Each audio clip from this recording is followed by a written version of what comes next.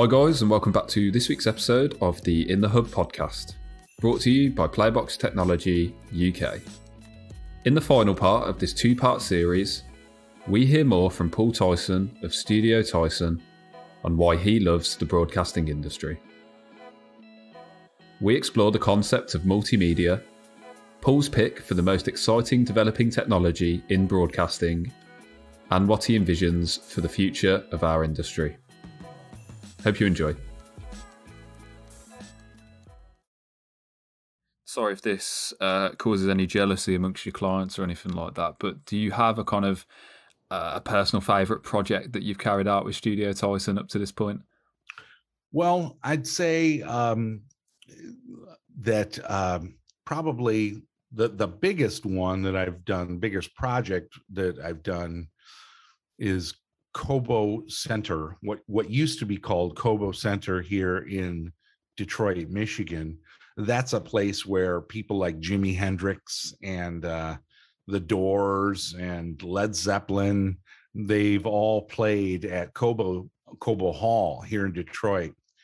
Well, around 2011 timeframe, they basically knocked down the old concert hall and they rebuilt it as a exposition center, as a complete exposition center. It's always been a concert hall plus an expo center, but they decided to get rid of the concert hall part, which that was to the regret of quite a few people because of the history, the rich history that's there. But in 2012, they were looking for digital signage solutions.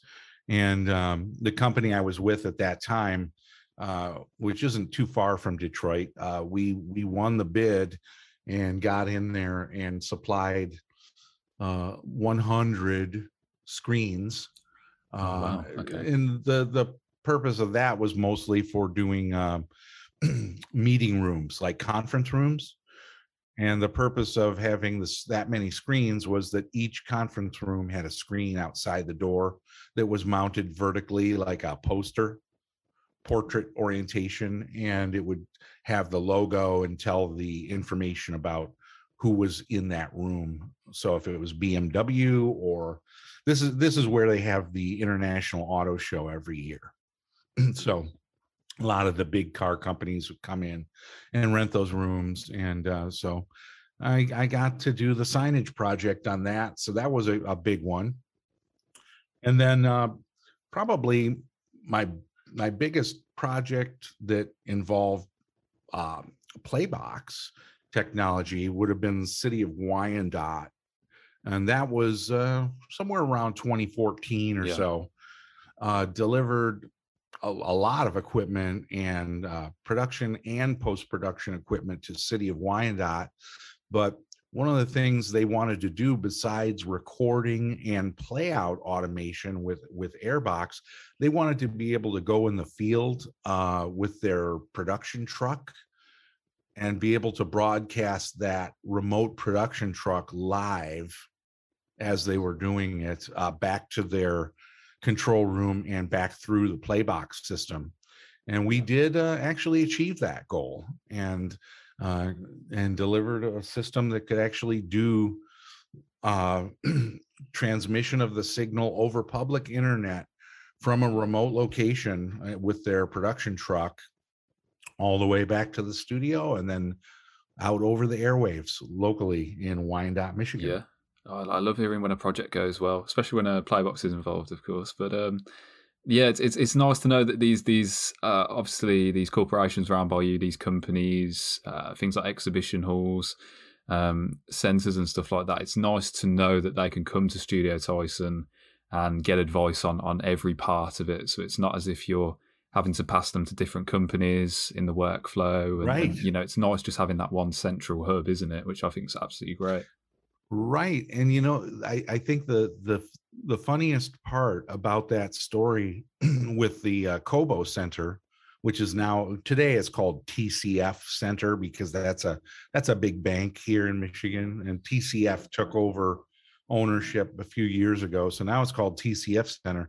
But the funny thing about that was that the one of the reasons that we won that project when push came to shove, because we had some competition locally here. But one of the reasons we won the project was because we gave a seminar back in, it was probably 3 years prior to the Kobo project, where we were just touring the state of Michigan. We did a 3-city tour at small hotels, and we just basically talked about stuff like digital signage, playback automation systems with Playbox, and also content creation systems, various nonlinear systems being shown. But we showed the signage software at one of those seminars, and it just so happened that out of the 8 people that were there that morning, one person that was in that audience happened to be a decision maker for Kobo. Got it. Okay, that's brilliant. So it just, it's funny, but when it came around years later, that project came, and they were asking him, do you have any recommendations on companies or people or solutions that you might have seen? He said, yes, absolutely, I do. Fantastic. You must have left such a good impression. He still had those brochures and the business cards from years before. Oh, so brilliant. It just goes to show you just never know who's sitting in the audience. And it really only takes one person. If you have the right person watching and you're showing or saying the right thing and you're in the same room, sometimes you make those kind of big connections. Yeah, that turned into almost a $500,000 project. Obviously, Paul, we spoke a little earlier about keeping up to date with monthly magazines and things like that. I think obviously things have changed a little bit in terms of news and media coverage in our industry, as most things do. Right. How, what's your kind of weapon of choice? How do you keep on top of new changes and innovations in our industry? Because there's so many, aren't there, on a daily basis? Right. Yeah. And it is kind of funny because, well, it's not really funny. I guess I shouldn't use the term funny, but it's definitely different now because, 10 years ago, 15, 20 years ago, you could pretty much pick a handful of magazines and you'd say, well, all of the top products are going to be advertising in these magazines. And so if it's something I need to know about, surely I will find it either running as an advertisement in a magazine, or maybe there will be an article about this new and exciting technology or something somewhere that you could count on the magazines to tell you about, right? You let them kind of do the work of making the connections with the solutions suppliers, right? Be it software or hardware. But so these days, I mean, really at this point, it's trade shows like the National Association of Broadcasting show. That still remains a big one. Now I've heard that the one that was planned for October of this year apparently was canceled because I know somebody that went out there and was planning on going, and then he told me, nope, they're not doing it. So I guess it's postponed again. So that was odd, because originally and traditionally the NAB show takes place every April of every year. And so this year they moved it to October, and up until September, as far as I know, it was still on. But I guess they decided to cancel at the last minute for whatever reason. But that show is a fantastic show. If you can find your way there, it is a great wealth of information. And I've always said about the NAB show that basically you can get a year's worth of education in a day. Yeah. So if you're going for several days, you can get several years worth of education by simply walking around the floor, looking at what's being shown, and talking to the various developers and manufacturers that are present at that show. It's just a great way to find excellent and valid information. And then the other way, of course, is the internet. and just kind of poking around the internet. These days, if I'm looking for technology like cameras and lighting and stuff like that, a lot of times I'm looking at nofilmschool.com. Okay, yeah. I think that's what it's called. Nofilmschool.com. They have a lot of really good and detailed information about camera technology, acquisition and recording technology, and a lot of times editing technology. Of course, YouTube isn't a bad place to look, I guess, Very true. for certain types of information. And then there are still the kind of the old names which are still around, like Post Magazine, and a few others that still crank stuff out digitally. I'm not sure what happened to DV Magazine and Videography. I'm not sure if they're gone or what happened. I remember about 10 years ago they were telling us in their printed magazine that they're getting ready to go all digital. And I know they did, and they took it all online, but I'm not sure. I really haven't looked at that in quite some time. But a lot of times these days I have things coming at me, via email, right? So I'll get an email from Line 6 or Steinberg or, this company or that company telling me about their latest technology, and I click the link and go learn about whatever their latest software releases are and so forth. Yes, yeah. Oh god, the internet has just been such a game changer in terms of that kind of stuff, isn't it? You can get info from so many different sources, and they don't necessarily have to. I just think it's good that obviously people don't have to set up publishing houses and magazines anymore. They can kind of start a blog online, and Right. their voice is no more. They're on a level playing field essentially with publications and things like that. Right. I mean, it's kind of I suppose that there are some pluses and minuses, because yes, it has democratized the information flow somewhat, right? Yeah. Because now anybody can write or push anything that they want, right? Mm-hmm. Yes, There's really nobody to stop them from saying what they want, or necessarily checking everything, fact checking and so forth. So that has some pluses and minuses. I mean, sometimes I see things that I don't agree with, or I wonder how that's even going to be possible. Is it too good to be true? Yeah. There's that side of it, and you don't always have like full protection, right? Of that, what you're reading is actually proven or factual. Yeah. That's the only catch with the internet. Yeah. Oh no, definitely. Yeah. If it doesn't go through a kind of editorial process, fact checking process, then you've got to be really, really careful about what you're reading. Yeah, because nobody's neck is on the line, yeah, so to speak. Oh, 100%. So you have to be a little bit judicious in your, what you choose to believe or not, just like anything else, I guess, on the internet. It's still kind of the Wild West, I've heard that term used quite a bit, Yeah, I think it's only going to get more wild, Paul, to be honest, as time goes on. What's funny is that I still remember a time when, first seeing the internet in the middle 90s, when there was nothing there, really. I know it's crazy. It would blow my mind to turn up on the internet at such an early stage, and there's very little. I mean, still a huge amount there, but nowhere near as much as the vast space there is now, and the vast amount of websites and entities and things like that.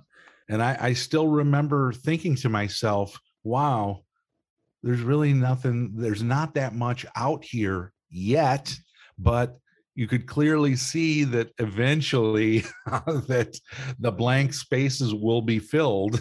And sure enough, God, it's crazy, isn't it? It's absolutely crazy. Build it and they will come, right? That was the old saying is, build it and they will come. Well, they built the internet, Yep. and man, did they come. Oh yes, and well, they gave us the tools as well, didn't they, to carry on Right. building it? And it was, it's just almost got out of control at this point. So I would say that is probably, watching the internet come from its infancy Yeah. to where it is today is almost as probably maybe more mind-blowing than what I've seen happen with digital video.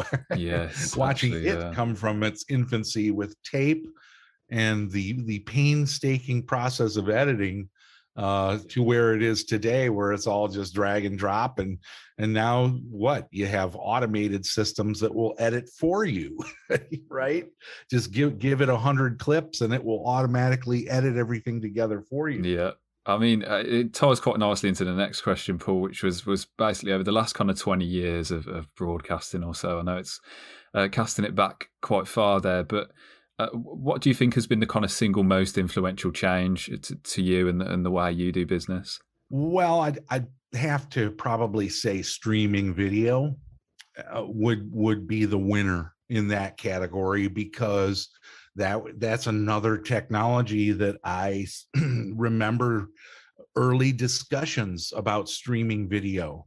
And when I was living out in Philadelphia in the mid 90s, I remember I was actually working for a dealership, a video dealership there in Philly, that was selling all kinds of video editing solutions. We were an Avid dealer, we were a Toaster dealer, and we were also a dealer of silicon graphics computer systems. And those were the ones that were the heavy duty computer systems that were doing, they probably used those on the early versions of Toy Story and so forth. It was a IRIX-based, Unix-based platform. And Silicon Graphics, they had the processing power to do tons of 3D animation and so forth. And they were far ahead of where PCs and Macs were at that time. But I remember Silicon Graphics talking about the Orlando project. And the Orlando project to test out the premise of streaming video over a network connection into the home, okay, to the final viewer from a centrally located server or servers, like a server farm. And so that they had talked about, they had, I think, 100, they had like 100 homes that were set up to receive the signal. And at that time, it was probably fairly low resolution, maybe like 320 pixels by 240 pixels or something like that, right? That's what you would see on the receiving end, right? And you had to have a special computer or a special type of set-top box in order to receive that signal. But I remember that they ran that experiment, and I mean, they proved that it could be done, but to at a very low resolution at the time due to bandwidth limitations, right? And I'm not sure what type of bandwidth they were actually using, but I know that at that time, those were the very early internet days in terms of talking about public internet. And I don't know if it was actually done over public internet. I don't think so. I think it was done via some type of dedicated connection. But to watch it go from that level of low quality video to what happened with the introduction of Netflix, maybe 15 years later. I'm trying to think when Netflix came out. I think Netflix came out sometime around 2008. Yeah, I want to say, because obviously they were in the business of shipping out DVDs, weren't they, for those first few? Yes, then, yes, that's where they started, and that's when I started with Netflix. Yeah, and but to see how far they have developed the compression technology and the streaming technology in order to actually deliver a service like Netflix, that really blew my mind. Seeing that happen in somewhere in around 2007, 2008, even though it was still in its infancy, was pretty mind-blowing to see how far it had come, and also to see the kind of minimum amount of bandwidth that it could be done with, using just a standard internet connection, and then using either a low powered PC or a low powered, like a something like a Nintendo. Right, the Nintendo could actually be used as a set-top delivery box for Netflix, as could the Xbox and PlayStation.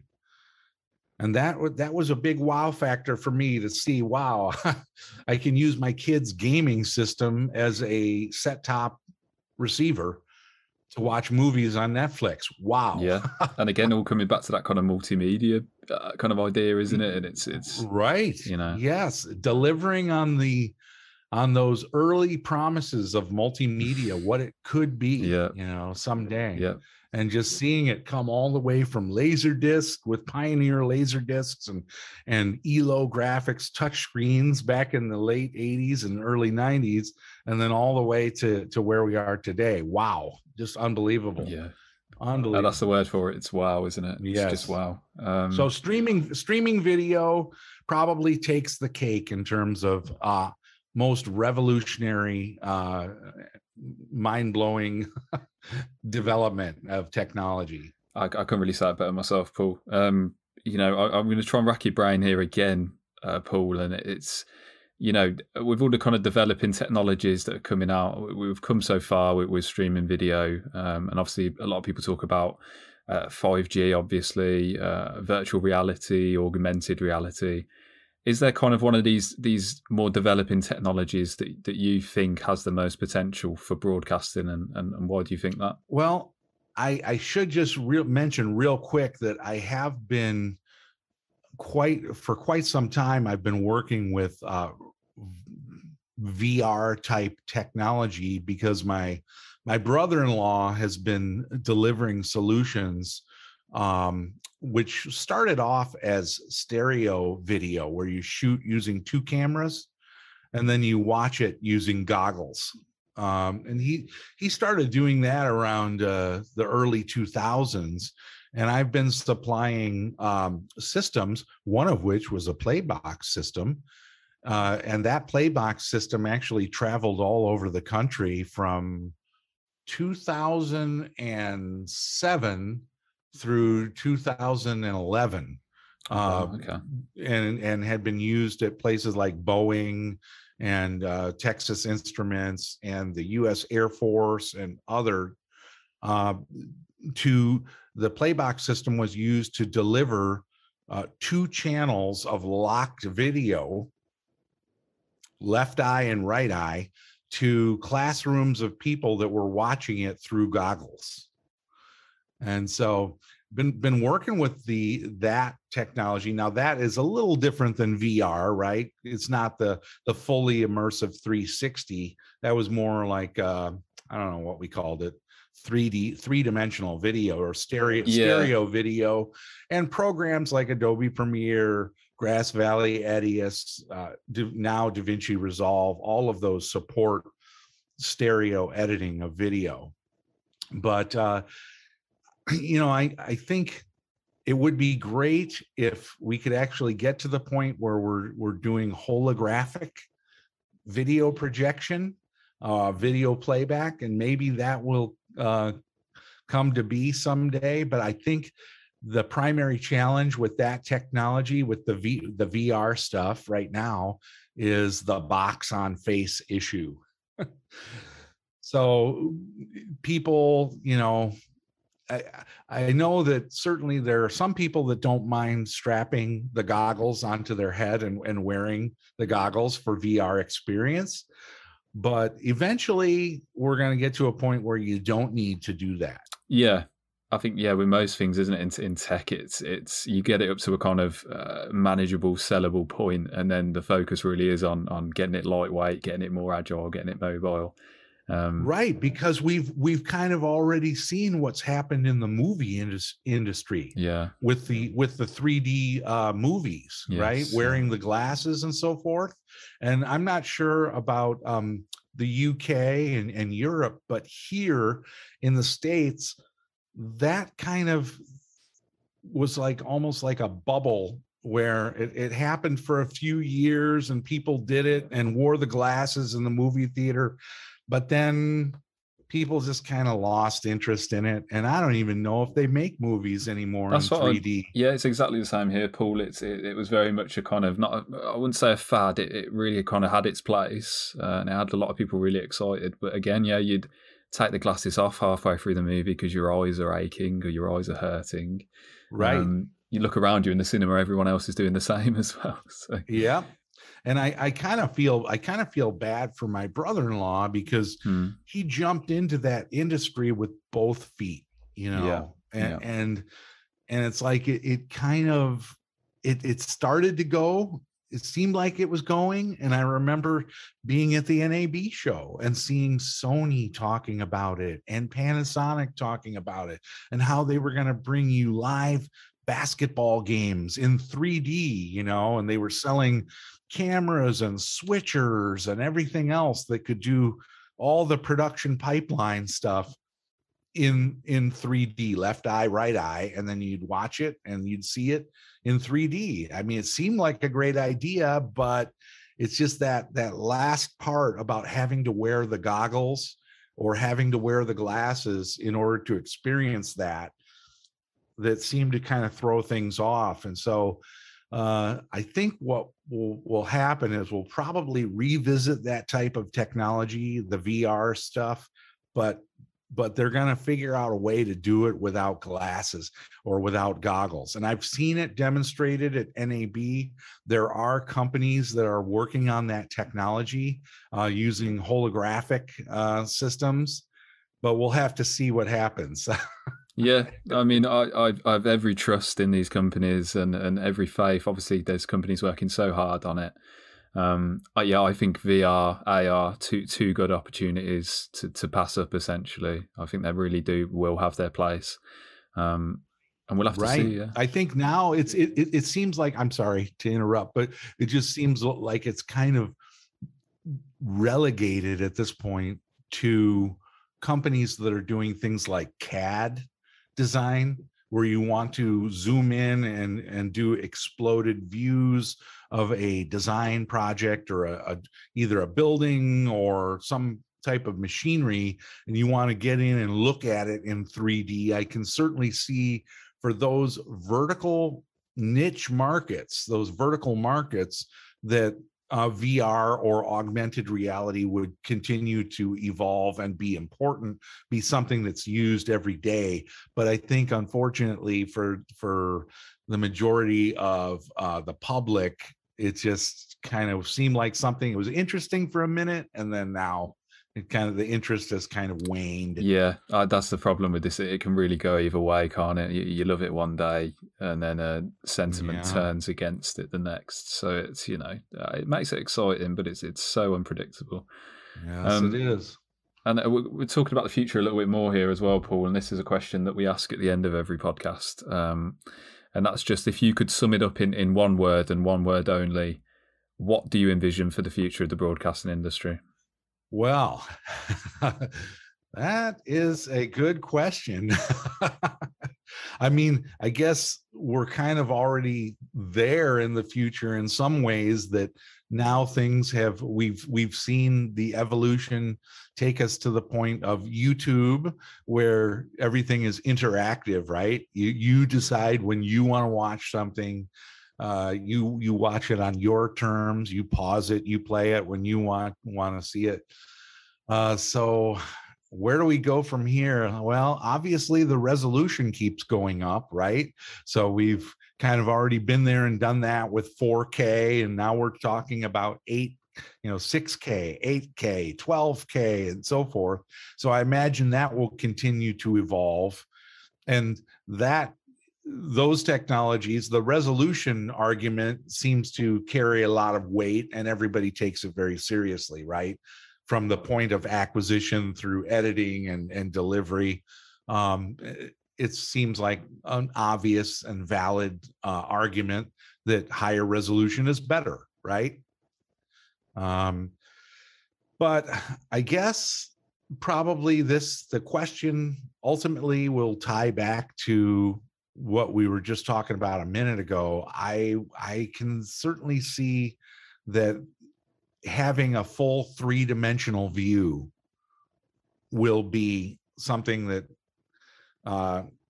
we'll see at some point in the future, but I just don't know how long it's going to take. But I can see that it seems fairly obvious that holograms and holographic projection will be something that we see at some point, but I just don't know when. Yeah. Well, it's yeah, it is exciting. So, Paul, if it was one word, what would you say the word is? Would you say resolution, or would you say? I would actually say a combination of higher resolution plus introducing the third dimension. I don't think that the industry has completely given up on the idea. I just think it's waiting for the technology to catch up with the premise of the idea of having a VR or AR. I mean, I've been looking at the stuff from, I remember when Microsoft rolled out their holoset headset, and it's been a while, now since that's been out, and it is interesting, the idea of augmented reality, right, where you look around your room and you can put a picture on a wall if you want to. Or if you want to, do whatever you want with these different types of media, right? That's interesting. I'm not really sure how that fits in with practical day-to-day life. The fact that it can be done, like right now, you would do it through something like a Microsoft holoset or the Oculus, right, or something like that. And I see that for gamers, certainly for gaming, I can see that the headsets would be something that gamers would probably put up with, right? But for the mass public, they're going to want it without the headset, without the box on face. So I do think that it will eventually come around, and we will see a day where we can kind of see, like, what was it, Princess Leia on the original Star Wars, when she was projected from R2-D2. R2-D2 projected the hologram of Princess Leia asking for help. At the time, that just seemed a million years away. That did, even when I first saw that when I was a kid, I was like, well, that is some proper like future tech, right? I felt it was so far out of reach. Yeah, it is. It's gonna take a lot to get there. I don't know. I do see technology like projection mapping, right? And for anybody that's not familiar with that, you can look up projection mapping on YouTube and see demonstrations of what can be done with, a PC or a Mac and a projector. It's pretty amazing. You see that a lot of times at concerts. Well, at least back when they had concerts. Oh yes. Hopefully we'll get back to having concerts. But projection mapping is something that is so powerful, and so you can see what can be done with a simple 2D projector. So I can only imagine what would be possible with having three-dimensional projection systems.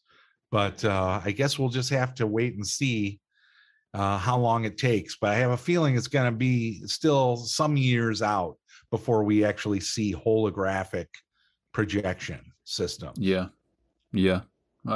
long as they get it right, Paul. Right. As long as it comes in in a good way. Right. Because I hope that we'll receive it. Yeah. Some of the some folks cannot wear the goggles for the for either augmented reality, VR, or even just straight up, what do they call it, VR 180, where it's like more of a 2D left eye, right eye stuff. But some people actually cannot wear those goggles because it makes them dizzy and it'll make them sick, depending on just the person who's wearing them. But for me, it never bothered me to wear the goggles and go into the augmented reality or a complete 360 VR environment. I have no problem with it personally, but I like, for instance, my wife, she doesn't like spinning around, so Yeah. I'm not sure, but hopefully when they get to the point of holographic projection, it will be something that doesn't make you dizzy. That would be nice, I think. Yeah, it's a barrier to a lot of people. We tend to forget, we can go so far with technology, but sometimes it's something as simple as the human body is going to bring it back. Do you know what I mean? It's Yes. it's going to present some barriers there. So yeah, Paul, thank you so much for joining me today. Obviously, I feel like I've learned a lot from that chat, and it's just nice to hear about your kind of experiences, You're and where welcome. that kind of love for media and multimedia came from. Right. Um, And that's what, the show, the NAB show, is ultimately what led me to Playbox. yeah, which I mean, Yes. it's crazy to think about just how, obviously, with the last few years and COVID, and obviously, like you were saying, shows being postponed, it is crazy to think, just how much good shows like NAB, IBC have done for the broadcasting industry and companies in it. Huge eye openers, And for me, that was 2004 when I bumped into Playbox at NAB, and have been loving it ever since. Love the That's brilliant solutions. stuff. They work, and it's all about reliability, ease of use, and image quality. Those are kind of my three Yeah. top criteria. How reliable is the system, be it software, hardware, or a combination of both? How reliable is it? How easy is it to use? And how good is the image quality? Those have always been my three primary points. And then, after those three, then you get into things like compatibility. What kind of files can it take in or out, and that kind of thing, and some of the other finer points. But I'm happy to say that Playbox has always delivered, whether it's simple play out solutions or capture solutions, or even in the case like I was describing earlier with my brother-in-law's company, using airbox with multiple airboxes chained together to deliver left and right eye stereo video type solutions. Worked perfectly for that during a tour of the entire US. Yeah, I continue to be amazed at some of the projects that Playbox is used in, whether it be in the past that I just hear about, like today, and even some future projects that come our way. There's always something that's going to surprise you. Yes, but sir. I'm so glad, obviously, the solutions work for you, Paul. Oh, yes. And work for your clients. That's, Well, at the end of the day, that's what it's all about. I think most people are kind of have the mindset that I do in terms of these solutions. When you find a solution that works and is reliable every day, week after week after week, month after month, year after year, you kind of stick with it. There's no reason to look elsewhere. 100%. I'm glad to have you, Paul. So, are there any kind of exciting projects that you've got coming up for Studio Tyson that you can talk to us about? It can be absolutely anything. Well, the big ones that we just finished were for Lions Club, which is a volunteer organization here in the U.S. And actually around the world. But we did something for their U.S. division where they do vision screening for kids that are mostly under 8 years old, and they go around and they do free vision screening for those brilliant. kids, no charge. And they have these really amazing technology that's completely touchless, and they basically can tell from 6 feet away, and the machine tells whether there's a problem with the eyes or not that needs further attention. And so Okay. they typically screen millions of kids every year for free, and provide what they call a referral, which is a recommendation to see an eye doctor if they find anything that needs attention. Yes, But of course, with COVID that happened in 2020, everything got put on hold for the better part of 18 months. So they in 2021 they wanted to kickstart and restart the campaign, and they hired Studio Tyson to help them do that. So we created a 6-minute video, which is on our website, studiotyson.com. You can see it. It's there in our videos, on our videos page. And then we also help them rebuild from the ground up their website. So it's Lions Kids Site USA.org is the website. And we did that entire website for them, as well as the videos that are on the website. Yeah, no, that's absolutely fantastic stuff. But I love hearing about projects like that. And you know, companies just helping those guys out with things like this and helping them, you know, do the good things that they're doing, which is always nice to hear. Good cause. Oh, so yeah. we gave them a good deal, a price break, and all that stuff, you know, to help facilitate what they're doing. Brilliant stuff. And then, Paul, if anyone listening wants to get in touch with Studio Tyson, any companies, if they want to inquire about anything that you've talked about today, how can they go about doing that? Just studiotyson.com. All of my information is there. My phone number is there. My email address is there. It's paul@studiotyson.com. Awesome. So we'll link that in the podcast description, Paul. So anyone on Spotify, Apple Podcasts, you guys can head to the description and you can contact Paul through there. So again, Paul, thank you so much, mate. Really do appreciate it. And hopefully speak to you soon. I appreciate it, Neil. Thank you very much. Cheers, Paul.